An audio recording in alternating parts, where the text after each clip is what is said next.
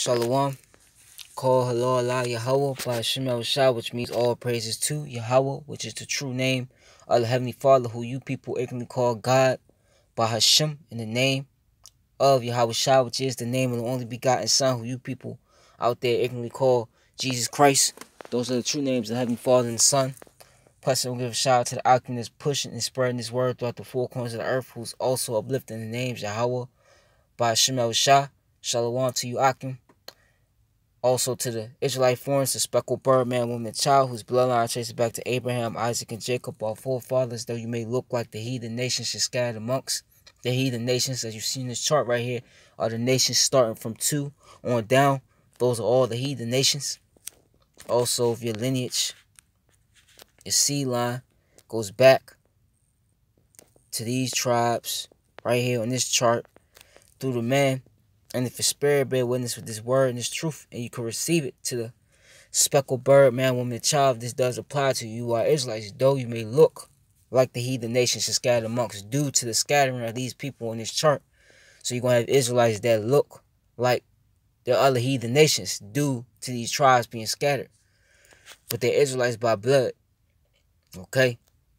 To the few Akwaf, which you sisters that do listen and learn, Shalom. To the elect of the nation of Israel, if you may be scattered throughout the four corners of the earth, who this word is going out to, shalom to you as well. To you so-called Negroes, Latinos, Native Americans, as you see on this chart right here, you combine, consist, and make up the 12 tribes of Israel.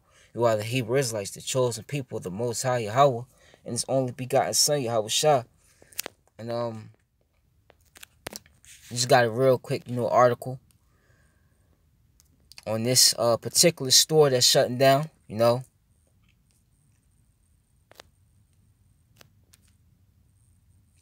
about this place called Noah's Event Center, which is basically a place, I believe, where you have the bride get her, her dress, which according to the scriptures anyway, according to Deuteronomy, real quick, let me get that real quick before I start off. This shows you how bugged out the people are, to show you what marriage really is anyway. Just,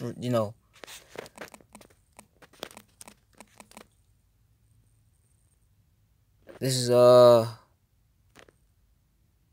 yep. This is Deuteronomy 21:10. When thou goes forth to war, let me put my face on the camera.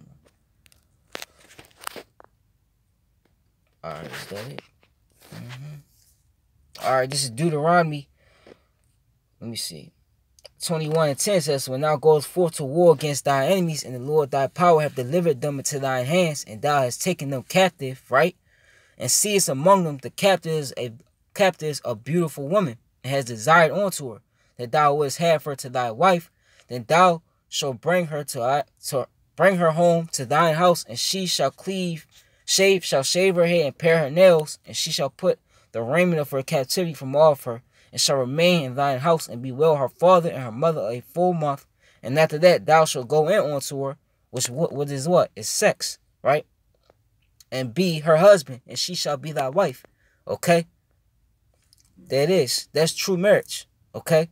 Not putting a ring on the man bowing down, okay, to the woman, which that's, okay, Queen of Heaven worship. Okay? That's what that goes back to. Okay? And then putting a ring on her finger. That's not marriage. That's not real marriage. That's what the society tells you what marriage is. I just had to put that out there real quick to go back to the article now. Going into this particular closing, it's evident that this place is going out, just by the economy alone. So, this is, let me get it. Alright. It says Noah's Event Center in Westminster is known, because it's closing all its stores, okay? But it's going to probably say it in the article, but back to what I was saying, it says Noah's Event Center in Westminster is known as a place for weddings and other celebrations, but no longer. Audrey Trevino sat on her sofa with tears in her eyes as she read an email confirming that the place she had booked for a wedding next month, well, it's actually a wedding place, I guess, or whatever. Booked for a wedding next month was suddenly closed permanently. I wanted to reach out personally and tell you how devastating this must be on your big day. Read the email from Audrey's contact at Noah's. The email informed Trevino and her fiance, Kyle Riley, that the place that they had already paid for their wedding has been shuttered. CBS 4 investigator Rick Salinger had contacted Trevino and others early in the day for reaction after getting word that the venue was closed. And these Edomites right here. Overwhelmed not a little, but a lot. The wedding is scheduled for next month, she said. A sign in their living room was counting down the days. The invitation with the location had already been sent. It says, I wasn't given any notice. I didn't find out when I got a call at work from you. Trevino said, we learned earlier that the staff at Noah's was let go Thursday. So they got laid off. Okay?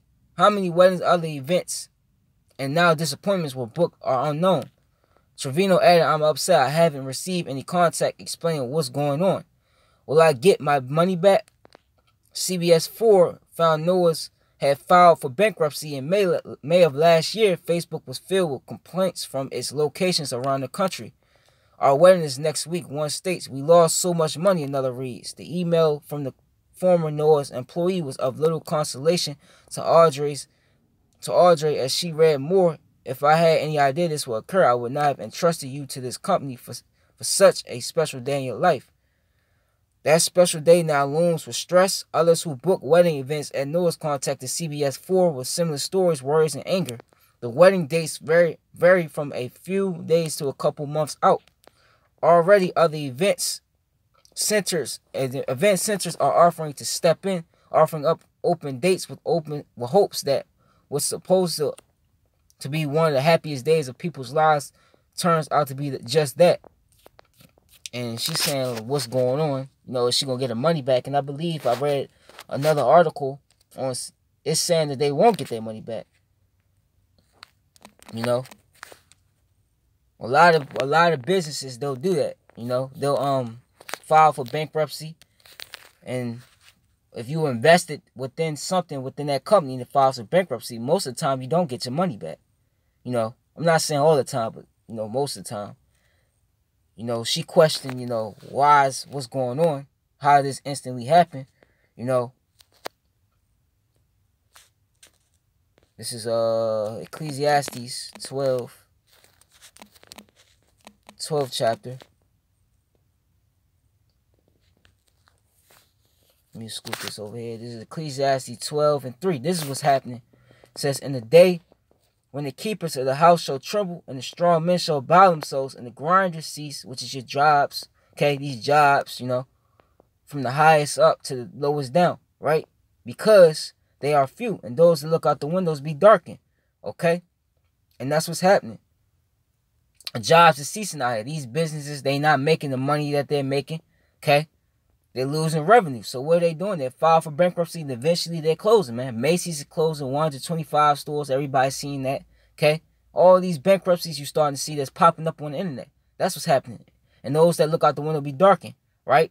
Hopeless, like it said in there. Confused, man. Like she was. Okay? And the doors shall be shut in the streets when the sound of grinding is low, and shall rise up with the voice of the bird, and all the doors of music shall be brought low. Okay? And that's what's happening. You're seeing all these store closures. Okay, it's to the point where you could, you know, you could go back just go back equivalent like to 2 years. You know, you could ignore that this was happening. Now you can't ignore it because there's so many stores that's just closing. So much happening. Okay, you got going again the virus and all throughout China now. It's spread throughout over 23 countries. They said now, more than that. Okay, cruise ships have virus on them. So what's happening? They're shutting you know, certain factories and things down. So what does that mean? No produce is coming through. What does that mean? People being locked down, as I did in my other video, they're not working, so they're not making money. So that's what's coming. You know, that's what's happening. Okay. And of course you're gonna be confused, because one, most likely you're an Edomite. Okay. And as you saw in that picture in that article I just read, which there's plenty of other places throughout, you know, this country that Noah's has been set up at. But let me get this also. This is Matthew, I believe it's 24, the 24th chapter or the 12th verse.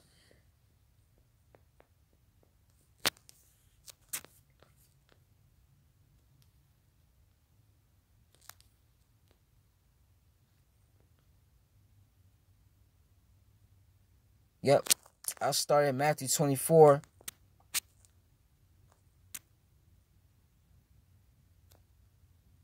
And 34. I'll start at verse 34. Let me zoom out. It says, words is small.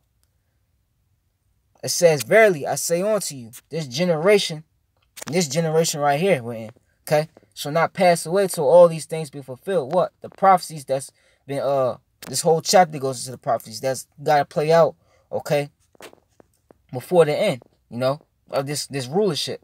It says, heaven and earth shall pass away, but my word shall not pass away. But of that day and hour knoweth no man, no, not the angels of heaven, but my Father only. What that the day that it's talking about? If you go in the book of Jeremiah 30 verse 7, says, "Alas, for that day is great, so that none is like it, is even the time of Jacob's trouble." That's what it's talking about.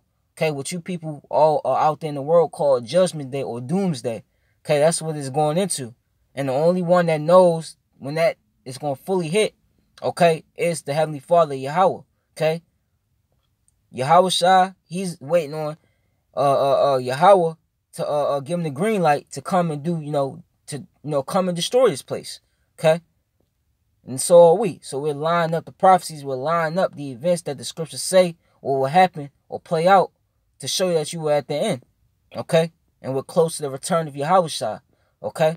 Who you ignorantly call Jesus, by the way.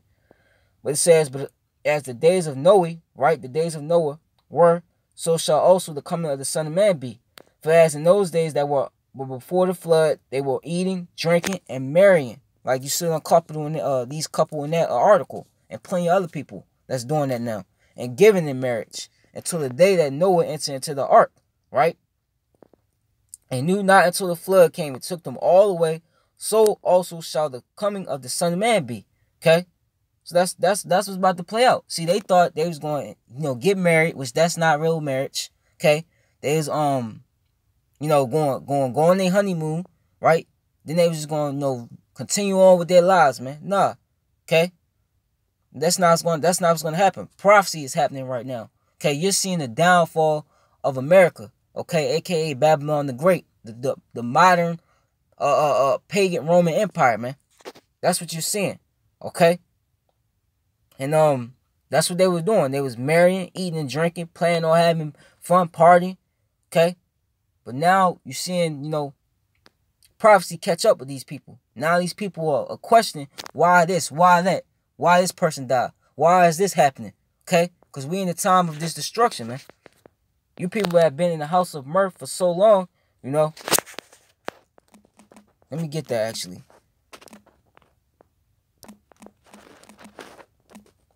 See, now we entering into, like I said earlier, these prophecies now. Because people have been denying this for so long, or people ignore it, or people just say it's madness, it's not going to happen. Okay. This is Ecclesiastes 7:2. It is better to go down to the house of mourning than to go into the house of feasting. They was going into the house of feasting. But that is the end of all men, and the living will lay it to his heart. Sorrow is better than laughter, for by the sadness of the countenance the heart is made better. The heart of the wise is in the house of mourning. We in the house of mourning right now. We got our enemies ruling over us. We under the curses of Deuteronomy 28. Okay? We got to go to work like I'm at now. Okay? All these things, man. Our people bugged out. Talking about you tribes. Okay? We're in the house of mourning right now. Well, the elect is 2/3 of our people. They're in the same spirit as these Edomites or these heathens. Okay? But the heart of fools is in the house of mirth. They was in the house of mirth. Now the Lord shut it down. Now they, they mad. Now they mourning. Now they wonder if they gonna get all that money that they wasted, because that's not real marriage once again. Okay? Back from that company. Okay?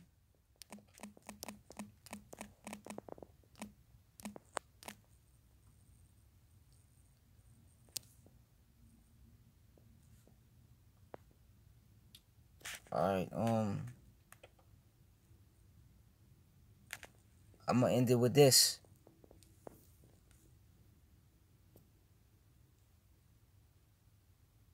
Nope, that's not it.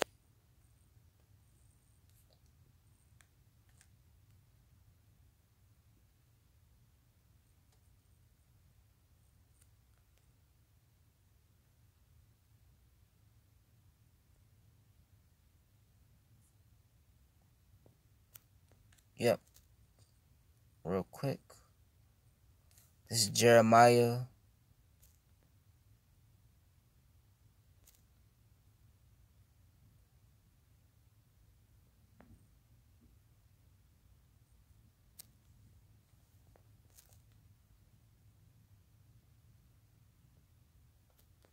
In 16:5, I start there. It says, "For thus said the Lord Yahweh by Shem Shai, enter not into the house of mourning, neither go to lament nor bemoan them, for I have taken away my peace from this people, said the Lord Yahweh by Shem Shai, even loving kindness and mercy." Okay? And really that scripture is going into our people. It's telling us not to mourn, because you're going to have, when this destruction come, you're going to have a lot of our people, okay, so-called Negroes, Latinos, Native Americans, a lot of you are not going to make it. You know, some of your families, your women, your kids, okay, they're not going to make it. I mean, depends on how the Lord sees fit. Okay, I can't say that. I don't know, you know. But you could be in this truth, and you're going to have it to where Yahweh Bashim Shai have you and be in the truth, and your parents, they will be bugged out. And they're going to be bugged out until he destroys them. It's not going to be the case for all, you know, the elect, but the majority of our people, according to Zechariah 13:8, they're going to die in this place, man. Okay?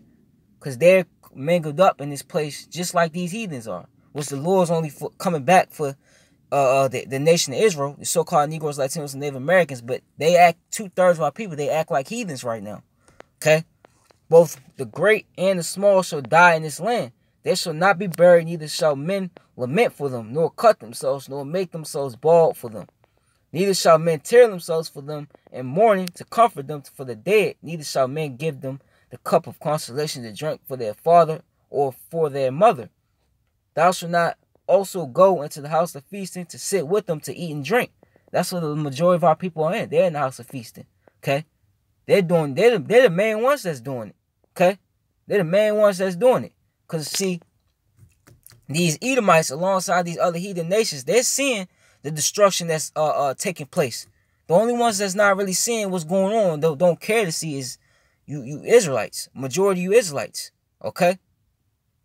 But thus said the Lord of hosts, the God of Israel, behold, I will cause to cease out of this place in your eyes and in your days the voice of mirth and the voice of gladness, the voice of the bridegroom and the voice of the bride. Okay? That's what's happening.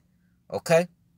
The Super Bowl, you just had the Super Bowl. A lot of people, you know, they said they ain't really, you know, it ain't really feel the same, you know, as all the other Super Bowls. You know, the music is garbage. Okay? Everything about this place is on a low level now. Nobody really has the spirit for it. The place, you know, the Lord has caused the spirit to cease from this place, like it says in Isaiah the 19th chapter. Okay? And it shall come to pass when thou shalt show this people all these words, and they shall say unto thee, wherefore hath the Lord pronounced all this great evil against us? Or what is our iniquity, or what is our sin that we have committed against the Lord our power? Then shalt thou say unto them, because your fathers have forsaken me, saith the Lord, and have walked after other gods, and have served them, and have worshipped them, and have forsaken me, and have not kept my law. That's talking to you tribes, man. Okay? The majority of people, that's what's going to happen. When all hell breaks loose, they're going to be like, why this, why that? We've been explaining why. It's because you forsaken Yahweh Shem Shai. You put all your trust in Egypt, man, a.k.a. America, man. You put your trust in Esau, even the so-called white man, okay? So now that his system is falling, you're going to fall with it. That's why. You didn't keep his law, statutes, commandments, okay, to the best of your ability. You chose to do what you wanted to do. So that's why it's going to happen, okay? And ye have done worse than your fathers, for behold, ye walk everyone after the imagination of his evil heart, that they may not hearken unto me. Therefore I will cast you out of this land to a land that ye know not, ye nor your fathers, and there shall ye serve other gods day and night. Well, that's the point. That's already played out. That's the predicament we're in now. That's the point. Okay? Point was made. You know? So that was it. Call Allah Yahweh Ba'Shem Shah. Shalom to the elect. Ababa Bo, Baba Gasha, Ababa Bo, Abaha Ayapia, Kwam Yasharala, Shalom to the elect.